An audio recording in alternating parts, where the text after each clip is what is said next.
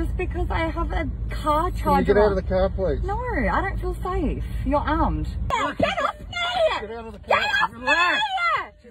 Welcome back. Really glad you could join me today. I'm Enigma and I'm a qualified body language analyst. And in this video, we're going to be looking at this short clip of a woman being dragged out of a car after refusing to comply with police officers, which took place in Australia. Natalie Bonnett, aged 29, uploaded this video after she was released from custody by the police. She was at a police checkpoint in Northern Melbourne, and when she was pulled over, she refused to comply with the police's requests, and then resisted arrest. Now this confrontation does get a bit heated, so please be warned. Let's take a look.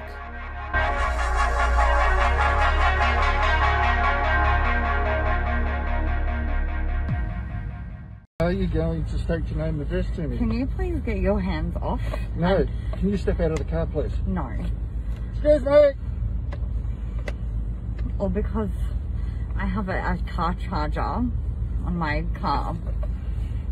They sell them everywhere. They sell them at petrol stations. That's not the problem anymore. The problem is you're not stating your name to me. This lady's body language screams anxiety and nervousness. She is constantly fidgeting with her hands, which are classified as what's called pacifying behaviors. Basically, this is the way our body tries to calm us down when we're stressed. These behaviors are regulated by the limbic system, which is the part of the brain that regulates and controls our response to stress. Now, I would be the first person to criticize abusive police officers, but in this case, she is totally in the wrong. She's clearly afraid, and instead of cooperating with the officers, she chooses to be very defensive. She is legally required to provide her name and documents when asked, but makes a big deal about how their reasons for stopping her is stupid. She clearly has a large sense of entitlement here. Just because I have a car charger. Can you get out of the car, please? No, I don't feel safe.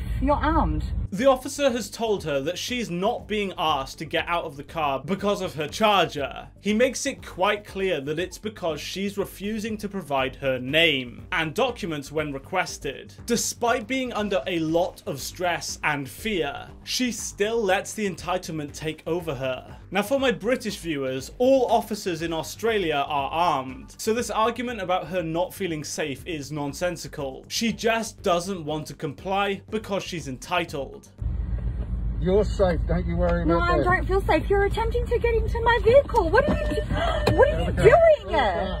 Why? Excuse me, you're not practicing. What the fuck are you doing?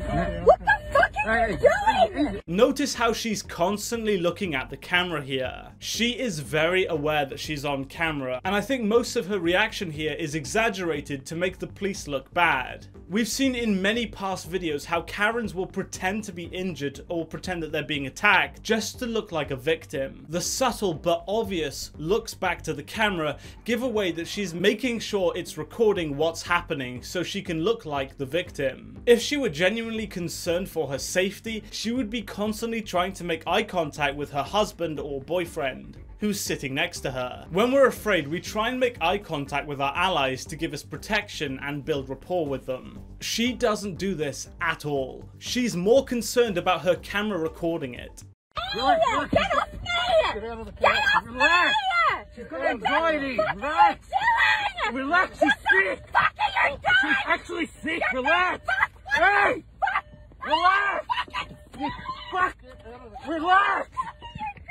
This is hilarious. She's allegedly got anxiety and is supposedly having a panic attack, yet she still makes constant eye contact with the camera, and even adjusts it to get a better shot of herself getting arrested. I counted, and in the space of 20 seconds, she looked at the camera 9 separate times while supposedly being attacked by the police. I'm now very certain that this reaction is entirely for the camera. She wants to look like a victim and the one being assaulted, when she was the one who actually assaulted an officer just off camera. Conveniently, she didn't upload the rest of this footage, and that's for good reason. It would show her behaving like an absolute lunatic. Another really strange thing is that her husband or boyfriend makes no intervention until she's being dragged out of the car. I find this really strange. But anyway, Natalie was arrested by the police and taken into custody. Shortly after, she was then released and was charged on summons with driving with obscured vision, failing to produce a license when requested by an officer, failing to state her name and address, resisting arrest, assaulting police, and offensive language and abuse towards officers. We didn't get to see the entire situation play out, but from what I've read, this lady seemingly tried to attack one of the officers who was arresting her.